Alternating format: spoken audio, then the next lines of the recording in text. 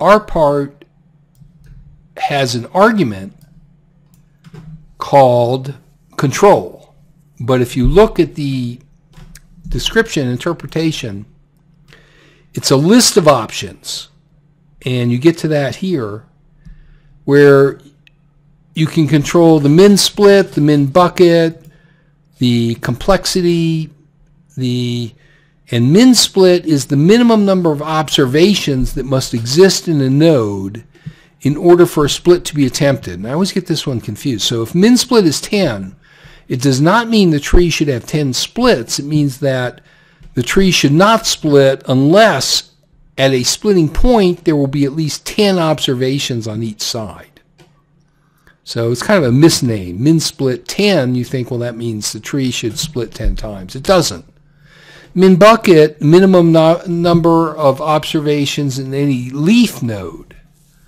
CP is a complexity parameter, and so you can what this does, what the control argument in RPart does, because RPart is designed to grow the bushiest tree possible, you might want to limit, you might want to constrain that. And for example, if you have 20 variables, you might want to limit, you might want to put constraints. You don't want the bushiest tree. And that's what you can control or affect with the control variable in RPart. So let's do this again, and we get the formula, and we get the we run the function and put the results in bodyfat RPart, and then we look at the attributes. And the attributes are a little different. Note these are the attributes of the outputted object, and the outputted object, the fitted tree, it's just one tree, it's the bushy tree, has all of these things. Okay, so this is a more complex function in terms of the output. And what you want to do, you want to prune it back to the point at which the minimum error is not improving. Or said a different way, if you look at this one, it's the X error.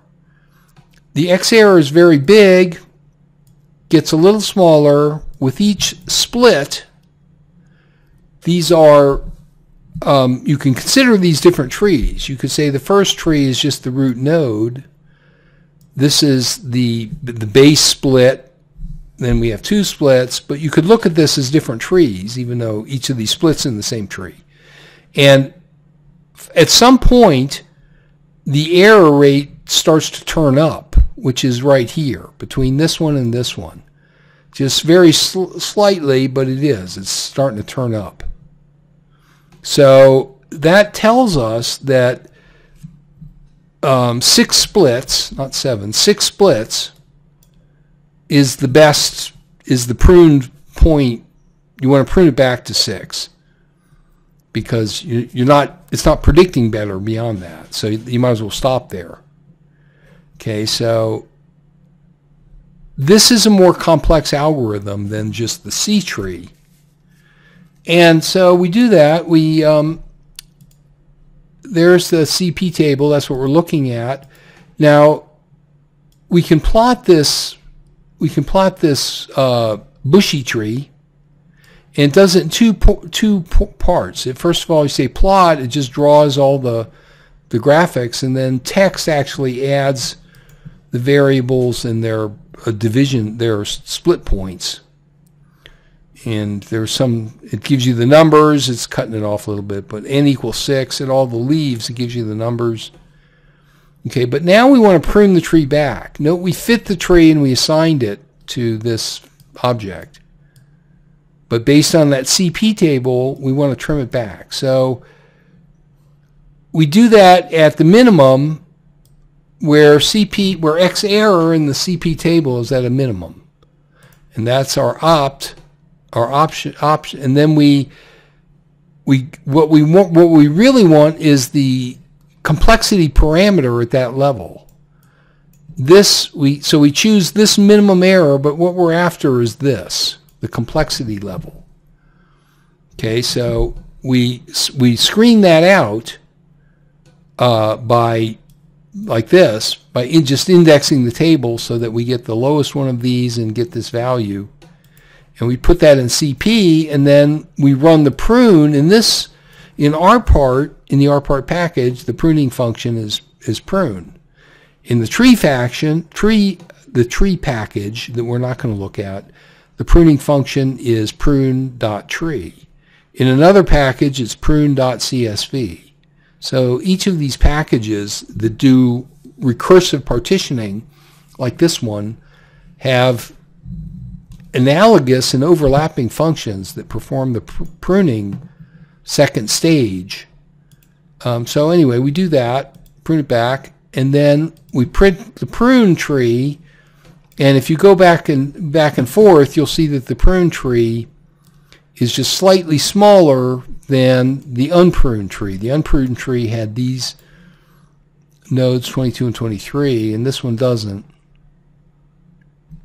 So this example, it's really unusual actually for the tree to be pruned at 6 splits. That's a very high level, high number. Normally the error tends to bottom out and start going back up after 3 or 4 splits. You don't. These are it's non-parametric. It's not an exhaustive search of it's not an exhaustive search of all of the predictive variables. It's a kind of a heuristic approach. So you may, unless you set the seed, you may actually get different trees every time. Well, not on the same set. On the same set of data, if you grow one tree, it'll be the same. But if you use a bagging approach, and let's talk a little bit about bagging. Okay, let's finish this and we'll talk a little bit about bagging. So then, now we want to predict from the prune tree on the test data set. So we do that using the predict generic function.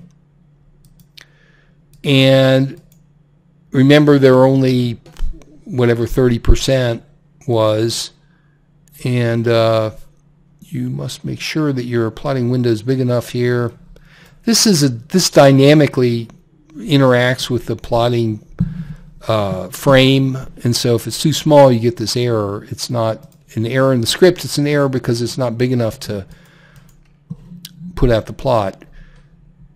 If you run a 45-degree AB line, these are the predicted amounts, these are the observed amounts. If you're predicting perfectly, every point should be right on the line or real close. But we're actually predicting in groups. We're predicting at levels or striations.